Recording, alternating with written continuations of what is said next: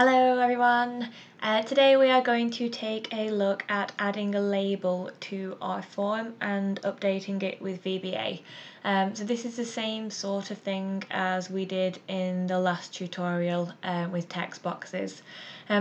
So I would usually do this with a label to store the version number of the app so that I can update it in my VBA for each version, check it against what the database is expecting.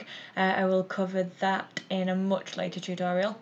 And the front end will always display what the latest version is, or what the version is that you're using rather. So to do this, I will just take a label from here and drop that down onto my form there at the bottom. And I'll just write version for now. And then I'm going to title this as LBL version, and let's just set the font. Let's have let's set it to 10.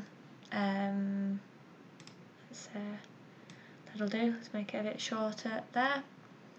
Then I'm going to go into my VBA. So I'm just going to create a new module here, which I'm going to call mod global there. And this is going to store my global variables and various other bits that I'll end up adding into this as we build this up. So we're going to create a public constant variable type in here. So I will cover what that means in a later tutorial and the differences between them.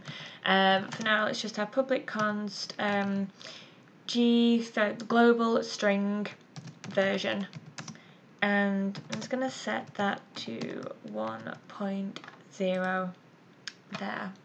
Okay, and then within our form load sub, I'm just going to type up here LBL version dot caption.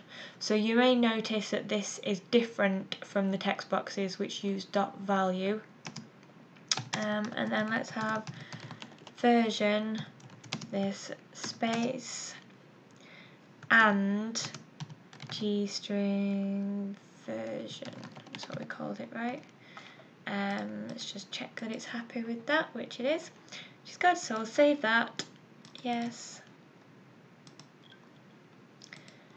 And then now when we run our form, we can see here that it has updated our label down at the bottom there with the version number that I saved in our global module. So it's pretty cool, right?